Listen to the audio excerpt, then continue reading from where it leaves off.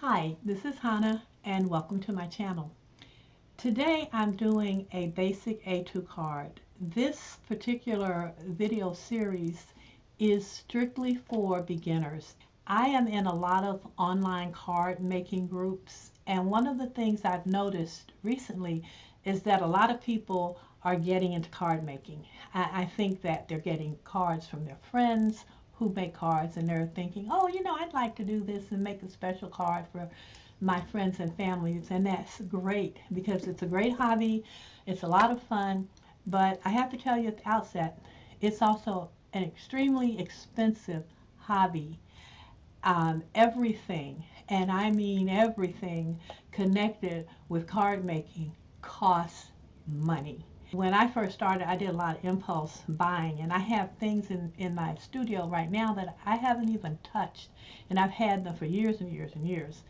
And I want to help other people avoid making those mistakes. What I want to do in this series is help you learn how to do a basic A2 card, and then we'll do some other things without you feeling like you have to go out and buy a lot of stuff. The first cards I ever made, and they were quite beautiful, I made those cards using wallpaper sample books, and the wallpaper stores, when those sample books are discontinued, they throw them away. So if you go to one of the paint stores and you ask them if you can have their discontinued wallpaper books, they'll give them to you. And I still have some here in my studio that I use for backgrounds and things. So you have to look around for ways to make this hobby affordable, and there are some ways to do it.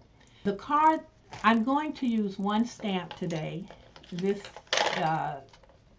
stamp, this image is the one that I'm going to use in the center of the card. So just figure out what you want to use and use that. Okay. Colored pencils. If you don't have colored pencils, you can use crayon if you have crayon, because it depends on your image. The image that I'm using, there's just a small little section to be colored in here. So I'm going to use colored pencils on one, and I think I'm going to use Copic markers on the other. That's my plan.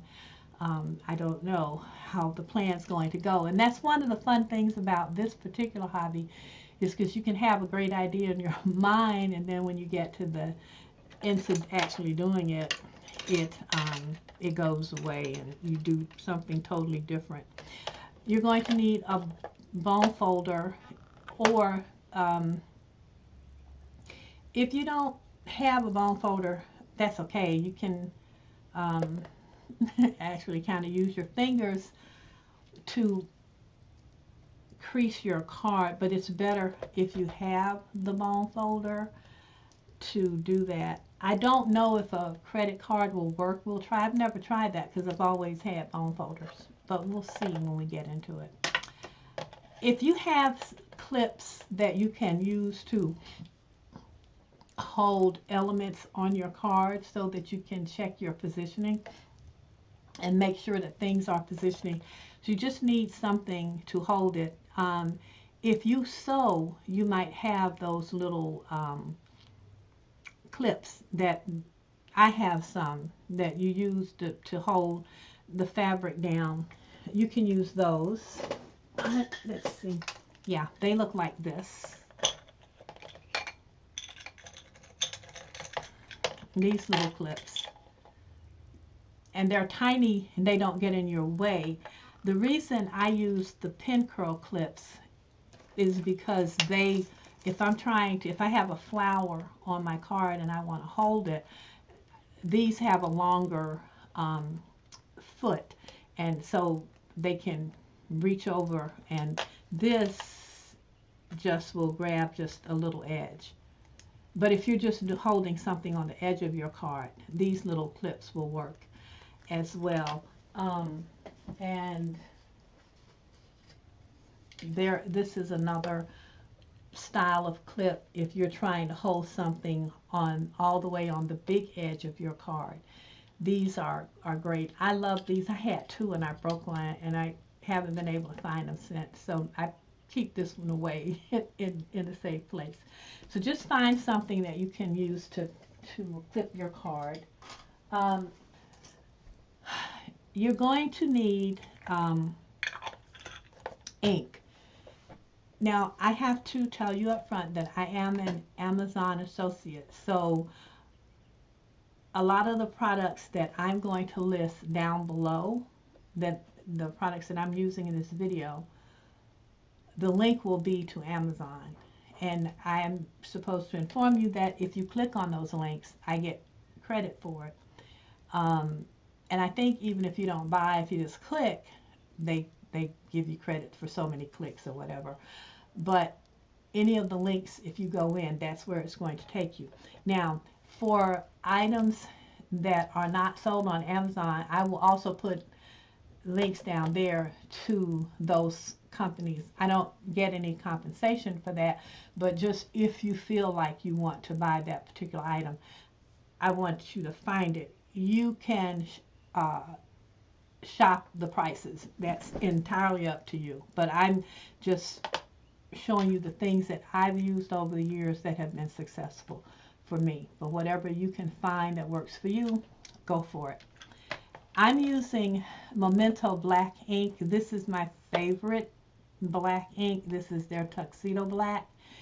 It is my go-to. I don't stamp with anything other than the Tuxedo Black when I am doing my stamping. So, thank you, honey. So, I'll have a link to this at the down in the bottom. Okay. You're going to need a trimmer. This is Fiskars. I think just about everybody uses Fiskars.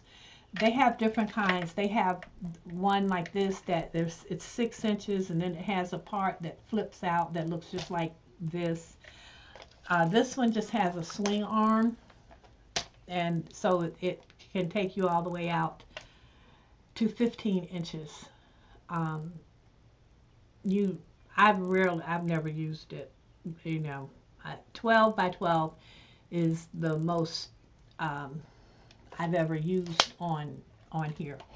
I have other trimmers. I have other guillotine trimmers that I use for cutting super thick paper. But for basic card making, this will serve you just fine. Okay, glue runners. Okay, so you're going to need 2 types of glue for basic card making. For our project, I think you can get away with just a glue runner, but you might need wet glue, so I'll show you that as well. This is the Xyron Mega Runner, and this is my favorite runner. This is my go-to runner. I use it all the time. It has a cover, and that's one of the things I really like about it, because then it protects your tape runner and it doesn't stick to everything. Now, I have another one that I love. This is the Glue Arts. Yeah, Glue Arts Glue Glide Pro. This is one of their blank cartridge covers. Let me see if I can reach. I had to reach to my other work table. This is the branded one, and I love it because you get a push-pull function on here. So you push going one direction and you pull going the other direction. So I like that, to be able to use that.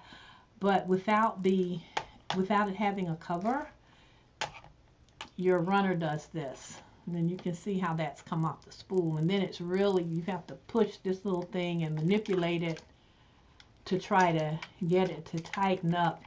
And I almost always go in the wrong direction. I end up making this situation worse. So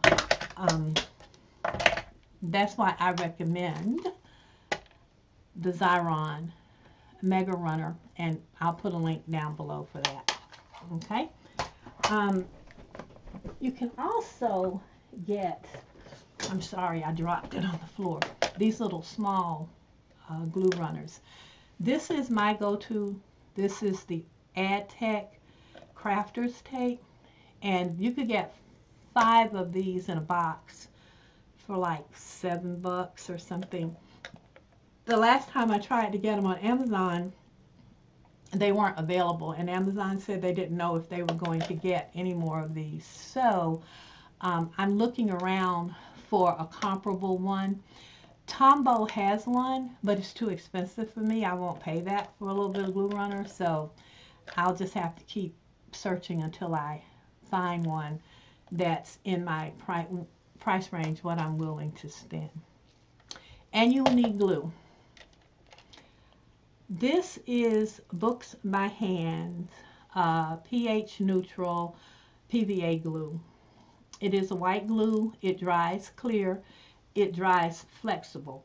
So if you use this on a card, because how do I explain this? Sometimes when you glue things down with other glue, when it dries hard. So if there are any lumps or bumps, or if you bend your card, it's going to crease and you get warping in your paper. This glue will not warp your paper. It was developed to bind books. So you press all of your signatures.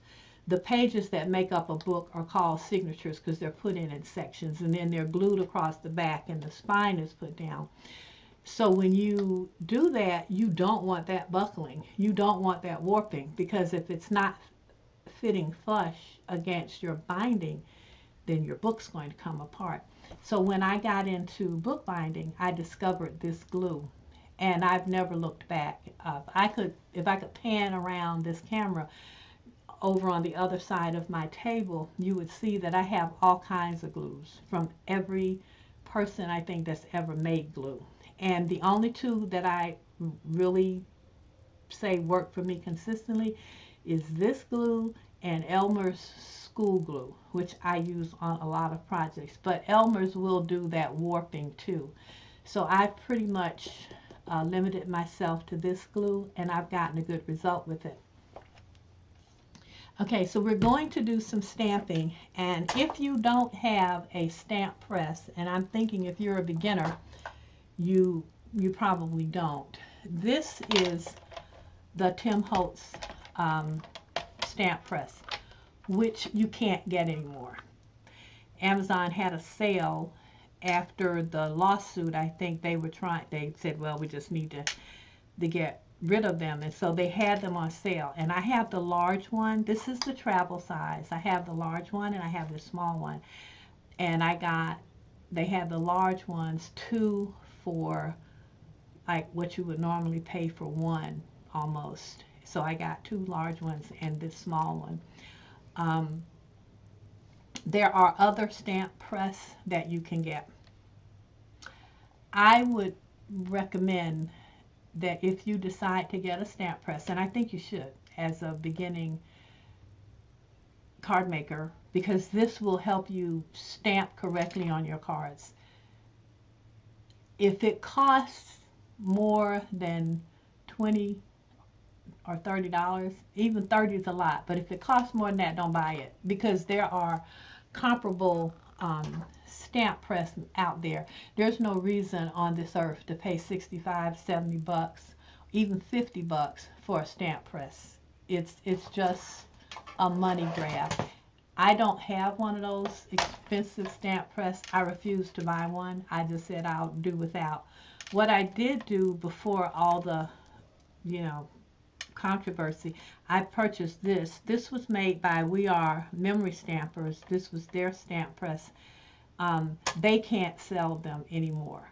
But there are, like I said, on Amazon, there is a comparable stamp press to the Tim Holtz machine. And I'll put a link down below. And you can link on that and you can go and look at it. It will work for you. It will serve your purpose. If you've already done a little stamping, you might have stamp blocks. And I stamped with these for years. We all did. For certain stamping sentiments, I will use this one sometimes to stamp a sentiment. I don't use it very much because it's just so easy to use the stamp press. But I would recommend that you have a set of stamp blocks on hand, because sometimes you will do like specialty stamping, and this will be very helpful to you in that. There we go. The other thing that you might want to have on hand are some embellishments. But like I said, we'll do the card and you can decide what you want to use on your card. We're going to use flowers and possibly these little dragonflies. It just depends on where the design takes me. Sometimes I think I'm going to do things a certain way, and like I said, then when I get started with the project, I find that something else looks better. But I think that's what we're going to use. So if you don't have any embellishments, that's fine, because as we're doing this project, I'm going to tell you some things that will be equally as efficient and will work well on your card. I'm going to use some washi tape, and I got these guys, I got them at the Dollar Tree. We were just passing by and I saw them hanging up there, and I was like, oh, I didn't know they had washi tape at the Dollar Tree. And they're like, were 5 or 6 of them in a little package for $1. And so I just picked it up. And I like it now because most of my washi is wider than this. Even the washi that I get with my planner subscription, they send a certain size each month. I get like 5 or 6 rolls of washi, but they never send these super thin ones. You can buy them, and I don't want to buy them. I'm already buying the kit. So I've just found them on Amazon and at Dollar Tree and Big Lots. They sell them, so you can go there. And you can find a lot of stuff at Dollar Tree. Dollar Tree is a great resource for crafting. And through this series, I will probably show you some Dollar Tree items. Okay, you will need some white cardstock. This is Nina 110-pound paper, and that's what I'm going to be using. It's a heavy cardstock, and because you want your cards to be able to stand up, and two, you don't want to send a card that's flimsy. Sometimes when you pick up a card in the grocery store, you're looking for a birthday card and the paper is real thin. It's like a 60 or 80-pound paper. This is a heavier weight paper, and it'll hold up better to stamping and gluing and the things, you know, the abuses that we as paper crafters heap on the paper. Nina is the brand that I use. There is a company called Paper Trade. They make great paper, but again, I just can't give them the kind of money they want for 25 sheets of paper when I can get 300 sheets of Nina paper for the same price. I just can't do it. So, but you will need whatever cardstock you have. We're using white for the first project, and then I'll show you some other options. Probably need 2 sheets of this in case you want to do both cards.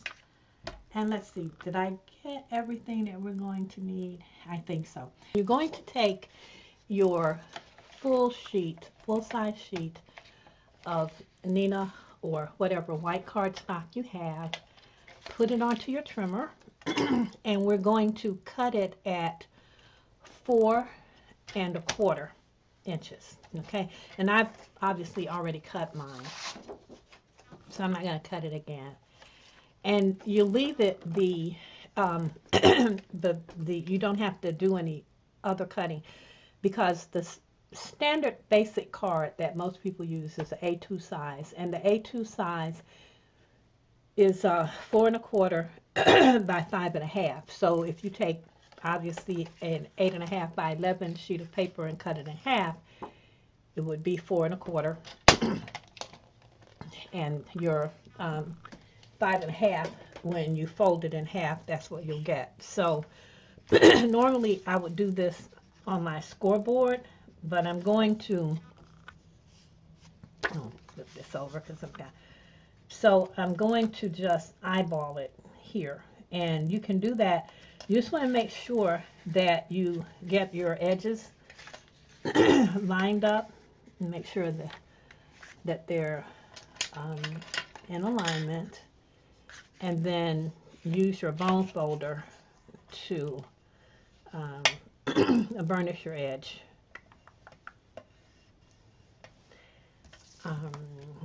When I'm doing work for clients, I usually will score this, but you can burnish it. And the reason I say you want to use a good weight of paper is because you do want your card to stand up, make a tent, and stand up on its own, because you're going to be putting another layer of cardstock on here, and you want a firm base. So once you've done that, you can put this aside. That is going to be your card base. And I thought that I had another piece of card, but I didn't. So I'm going to just cut another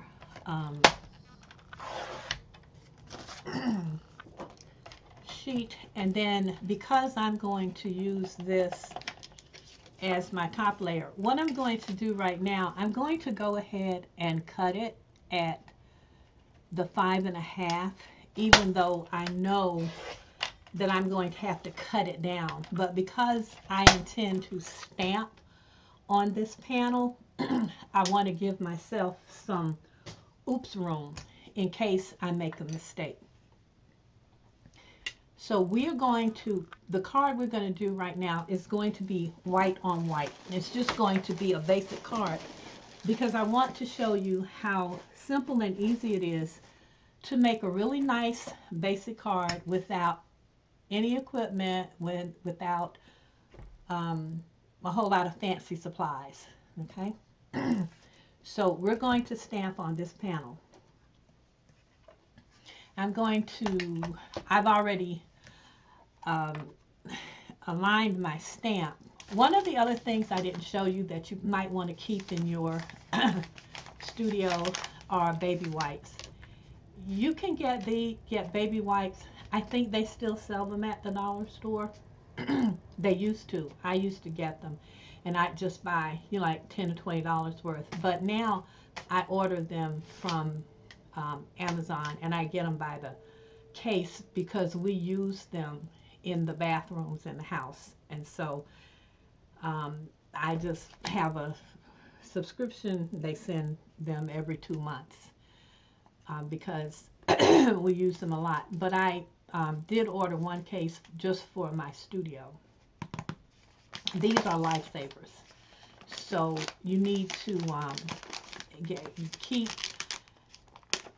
baby wipes and paper towels.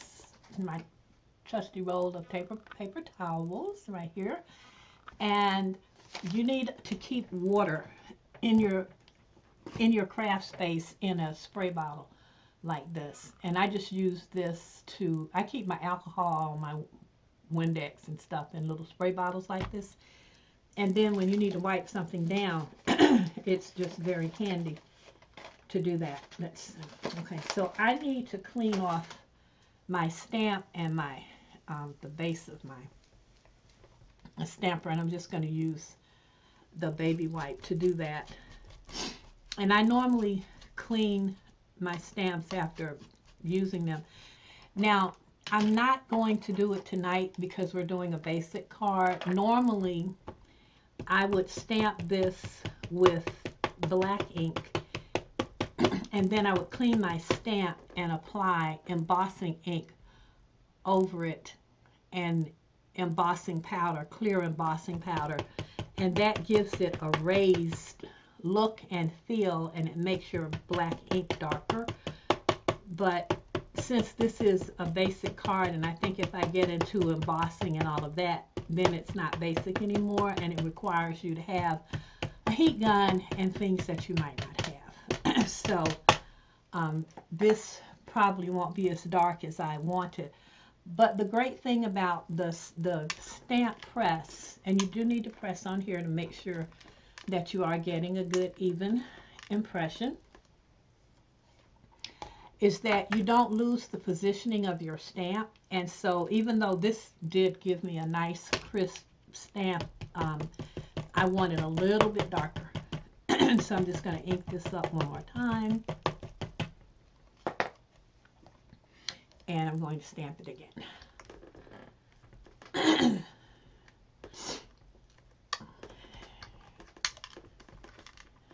Okay, there we go. So that makes it a little darker. And I'm leaving my stamp on here because I will stamp this, I think, one more time to do a different type of card. All right, so let me put this side. Now we have we are pretty much done with our basic card, because you have your card base, right? And you have your second layer. Now right now these two layers are the exact same size. What we want is this to be at least 1/8 of an inch smaller all the way around. And in order to do that, I could have, what I would have done normally is that I would have cut this down to the size that I needed and then stamped, but I wanted to go through this for you. So to get my card down to the size that I want, this was 4 1/4, so I want it to go down to 4. So I will move my card to 4 1/8 and take 1/8 of an inch off on this side, and then I'll turn it around and I'll bring it down to 4 and take 1/8 of an inch off on that side, and that will give me the side that I want. Then for the 5, that was 5 1/2, we want to get it down to 5 1/4. So you do the same thing. You just move it, put it on the 5 1/2.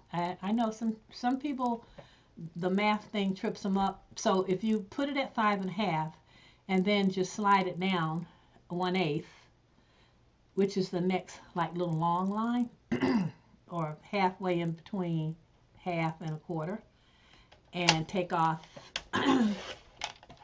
1/8 there, and then bring it down to 5 1/4 and take off another 1/8. So that will give you 1/8 of an inch all the way around. And so you will end up with something that looks like this. Okay, so and because it's white on white, obviously right now it's hard to see, but we're going to look at how you can jazz this up. But you can also do white on white and it doesn't really need any jazzing up. Okay, so I told you about using the sand eraser. What I'm erasing here, for some odd reason, my fingernail polish, I guess because I did not do a top coat, has decided it wants to get on everything. All right, so the next step is to color this image, and these are just little flowers. I'm going to see if I can zoom in here. I'm using a new program, and so far, okay, that's not the way I want it to go. I want it to zoom. Let's see. Okay, not letting me zoom. Okay. Ah, yes, look at that success. Okay, so now all I'm going to color is just this little section, and I'm going to use my little pencils here. Now now you will see as you become more familiar with this hobby, you are going to see some ladies who do some magnificent coloring, and if you're one of those people, that you're one of those kids that could always color in the coloring book and it was beautiful and teachers complimented on it, that's amazing. You're going to have the most fun. I'm one of those kids that the first time I colored something, my mom broke all my crayons, so I can't color. But fortunately, doing this, you do not have to be an artist. I'm going to take off these bracelets because they're bamming on this glass mat. I love my Tim Holtz glass mat, but it makes a lot of noise when you put things down on it. So I'm just doing like little basic stuff here, and being kind of blind. Yeah. So I'm just taking these, and like these little leaves, I'm just putting a little bit of green on there. I need to sharpen this one up because it's not giving me a point. Okay. And so I'm just going to go through and color these up. And I just want to show you that you can get a good result with a simple, like I said, even if you have some crayons, as long as they have a kind of a good point on them that's not going to give you a lot of blurred stuff, you can use those. Now our white on white card has taken on some color, and it looks a lot better. But I think it needs still something more. So I'm going to add here a little strip of washi tape. So I've put this down and pulled it up a couple of times on something else, and so I'm trying to reuse it. And so you just have to make sure that it's straight. Now, if you may not have washi tape, if you're a beginner, that's okay. You can take a marker, like just a regular Sharpie marker, and make a straight line, a bold black line across there. One of the things that you need to buy is a ruler, and the T ruler is the best one to have in your studio. And you can get these on Amazon, and you get 2 in a package, I think for like $5. But like I said, the link will be down below. So if you don't have like washi tape or some other small ribbon you can put across there, just use a regular Sharpie, because it makes a bold black line, and you can make a line across the bottom of your card and you will get the same result. Now, of course, this has a little gold in it, but you know, it's foiled. But you will have just as nice a result if you do the black line. Or you can do ribbon. You can tie a piece of ribbon across here and just make a bow right in the front of your card. It's all up to you. Okay, so I got this. I think that it's fairly straight here. Now here's where my clips come in, because I need to look at this bow to make sure that I'm comfortable with, look at this washi tape line to make sure that I'm comfortable with it, to make sure that I don't want maybe to cut my panel a little smaller. Before I glue anything down or stick anything else on here, I want to get my bearings on this setup. So this is the process I go through. You don't have to do this if you're confident that everything is hunky-dory, then you can just go with it. But I have to do this. It's become a habit with me. Okay, so I like that. I like the way that looks. I'm trying to stand it up at an angle so you can see.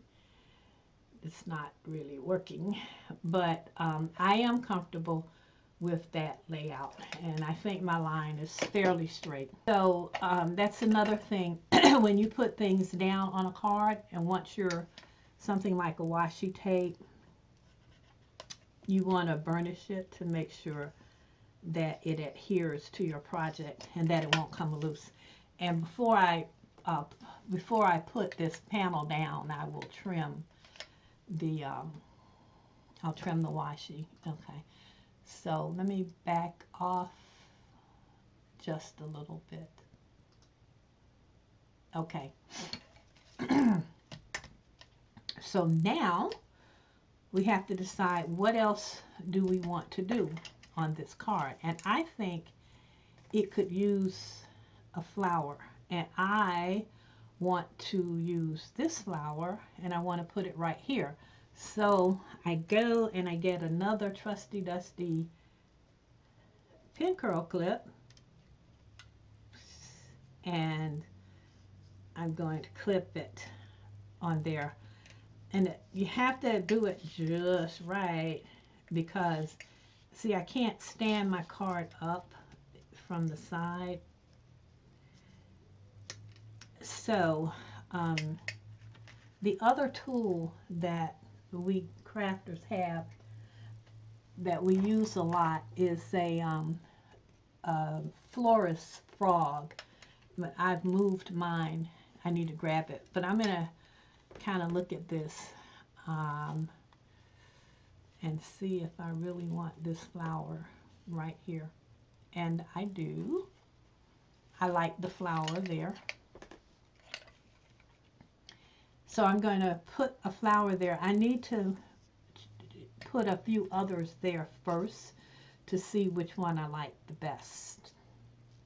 I like this one, and the reason I like this one is because this blue one pulls in the blue that I used here on those little flowers, and the rust colored one pulls in the color from those flowers. And I think the rust colored one looks the best. I'm going to try one more. And I don't like this one because it's too pale. It doesn't have enough color. I thought I had another flower, but I guess I don't. So this is the flower that I think I want to use. But before I put the flower there, there's one more embellishment that I want to put there to make sure that I want to go with flower and not with a different type of embellishment.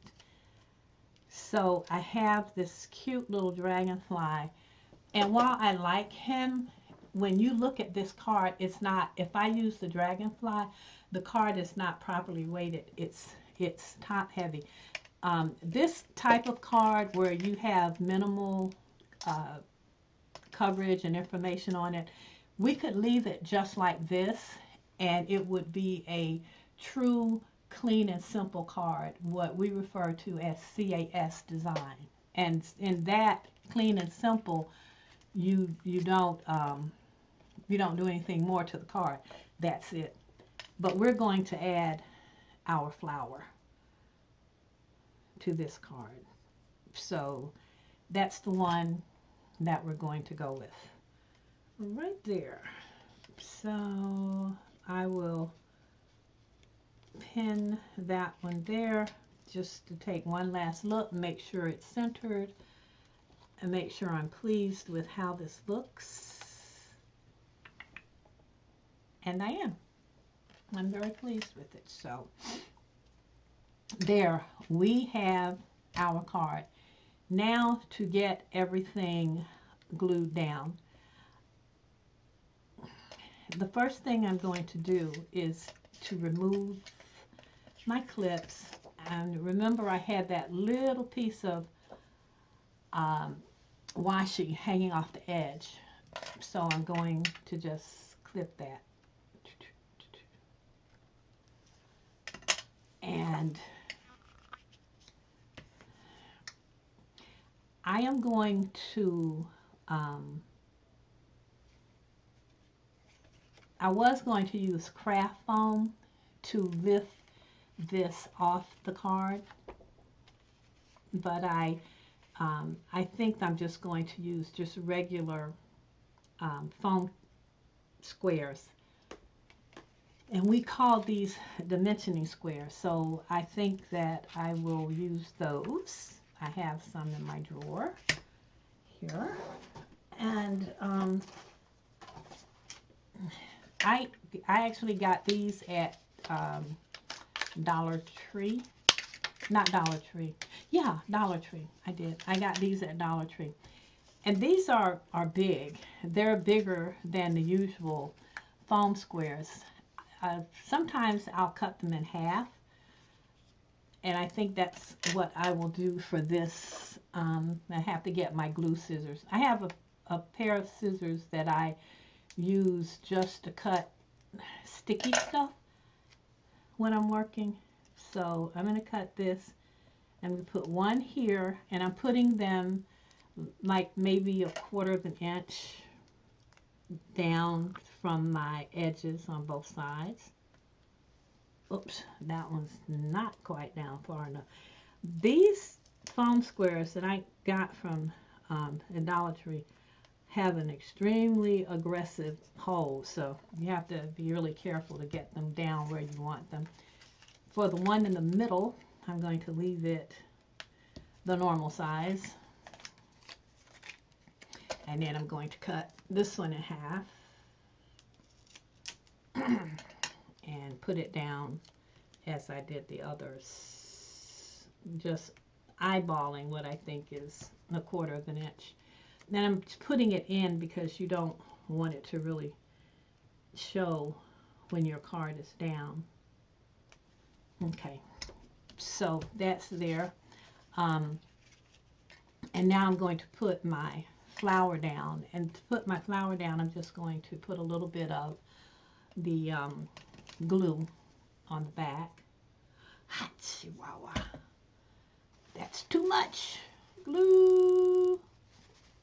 You only need a dot. As when I cut my slit in my spout, I made it too big, cut down too far. So I have this gigantic hole now and have to be very careful. The good thing about the books by hand glue is that it doesn't clog. It won't get clogged up on the in the spout, so you don't have to worry about having a safety pin or any other kind of pin to put on it. Okay, so now that that's down, I'm going to just peel away the release paper on these. Get that up.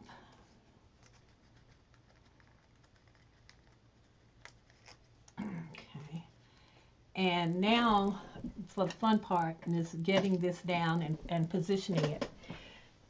What I like to do when I'm doing this, to give myself a little oops room, I will put just a little dollop of glue